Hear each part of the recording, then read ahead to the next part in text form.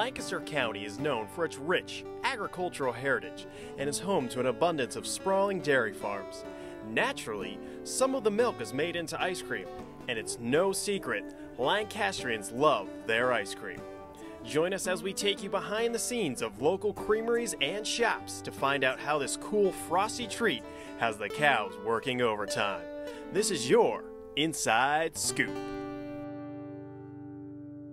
This is the Baked Fox, probably the most unique item here at Fox Meadows. It's a warm, gooey brownie and inside cold homemade ice cream. What we're about to show you is how this gets from the field to the Fox. They grow to about 2 years old, and then that's when they would enter the milking herd. So that's really where the Fox Meadows story starts. It's a story called Cow to Cone, and the Fox family knows it by heart.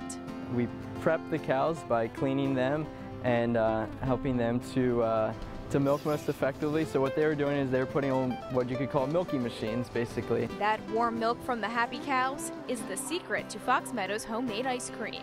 It's one of just 6 natural ingredients that make up the base of their dreamy desserts. We have very natural ice cream. Made up of just milk, cane sugar, cream, egg yolks, non-fat dry milk, and locust bean gum.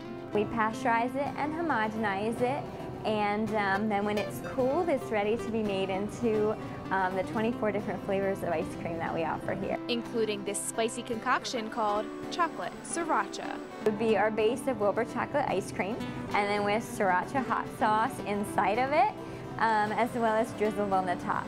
So how is it made? Production manager Krista Fox is a pasteurizing pro. And it heats the mix up to a minimum of 155 degrees is what the state law is. Then it's homogenized. Very rich. Mixed.